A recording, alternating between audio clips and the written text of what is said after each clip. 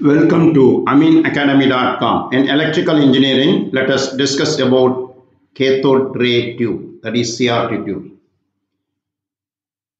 The CRT is a display screen which produces images in the form of the video signal. It is a type of vacuum tube which displays images when the electron beam through electron guns or strikes on the phosphorescent surface. In other words, the CRT generates the beams, accelerate it at high velocity and deflect it for creating image on the phosphorus screen so that the beam becomes visible, that is CRT tube is working. Look at this figure.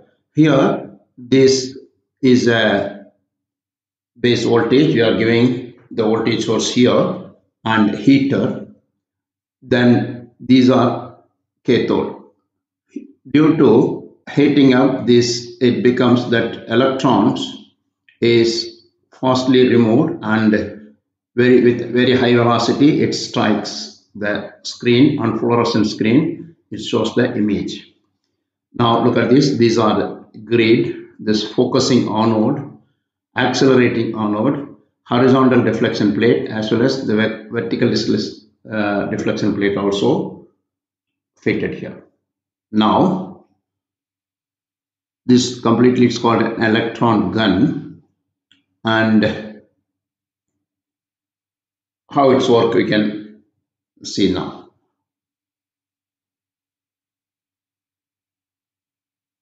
The working CRT depends on the movement of electron beams. The electron guns generate sharply focused electrons which are accelerated at high voltages.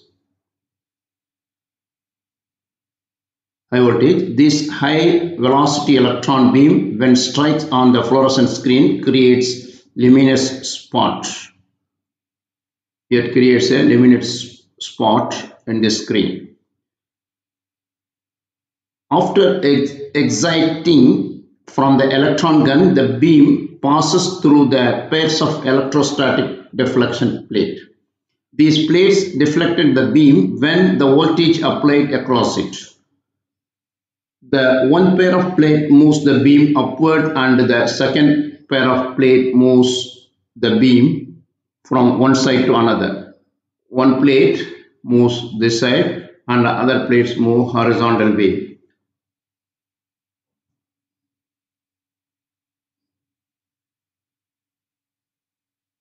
The horizontal and vertical movements of the electron are independent of each other, and hence the electron beam positioned anywhere on the screen. The working parts of CRT are enclosed in a vacuum glass envelope so that the emitted electron can easily move freely from one end of the tube to the other end. That means this tube is completely vacuum. Due to that vacuum, this high velocity electron is striking the screen easily.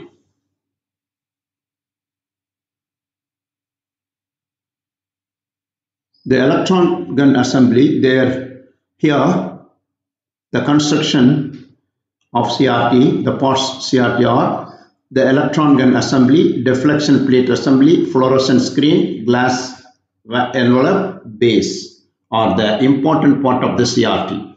The electron gun emits the electron beam and through the deflecting plates it is strikes on the phosphorus screen. The detailed explanation of this parts is we can get further. Here the electron gun is the source of electron beam. The electron gun has a heater, cathode, grid, pre-accelerating anode, focusing anode and accelerating anode.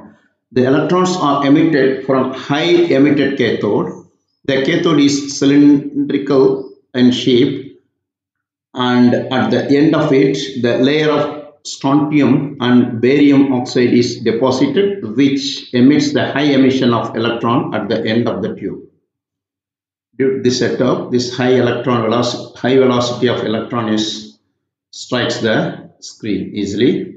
The electron passes through the electron in a small grid. This control grid is made up of nickel material with a centrally located hole which is coaxial with the CRT axis. The electron which is emitted from the electron gun and passes through the control grid have high positive potential which is applied across the pre-accelerating and accelerating anodes. Here,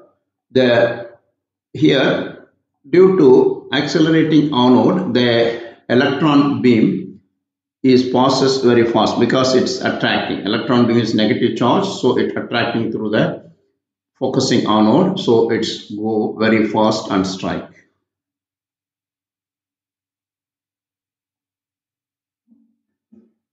The beam is focused by focusing anode. The accelerating and focusing electrons are cylindrical in shape, which has a small opening in the center of each electrode. After exciting the focusing anode, the beam passes through the vertical and the horizontal deflecting plates. The pre-accelerating and accelerating anode are connected to the positive high voltage about 1500 volts, and the focusing anode are connected to the lower voltage of about 500 volts. There are two methods of focusing the electron beam. They are the electrostatic focusing beam and the electromagnetic focusing. Electrostatic deflection plates, how it works. The deflection plate produces the uniform electrostatic field only in one direction. The electron beam entering into the deflection plates will accelerate only in the one direction. And hence, electrons will not move in the other direction. Now, we'll discuss about screen for CRT.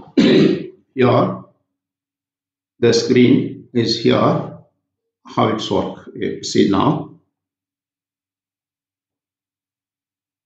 The front of the CRT is called the face plate. The face plate of the CRT is made up of entirely fiber optics, which has special characteristics. The internal surface of the face plate is coated with the phosphor. The phosphorus converts the electrical energy into light energy. The energy level of the phosphorus crystal rises when the electron beam strikes on it. This phenomenon is called cathodoluminescence. The light which is emitted through phosphorus excitation is called fluorescence. When the electron beam stop, the phosphorus crystal regain their original position and releases a quantum of light energy which is called phosphorescence or persistence. Aqueduct. The aqueduct is the aqueous solution of graphite which is connected to the secondary of the anode. The aqueduct collects the secondary emitted electrons which are necessary for keeping the CRT screen in the state of electrical equilibrium. Here, this is a complete setup of CRT tube and how it works we have done. Now, we will see a little about what is CRO. The CRO is mainly operated on voltages, thus the other physical quantity like current, strain, acceleration, pressure are converted into the voltage with the help of transducers, and this represents on a CRO, cathode ray oscilloscope. It is also used for knowing the waveforms, transient phenomenon, and other time varying quantity from a very low frequency range to the radio frequencies.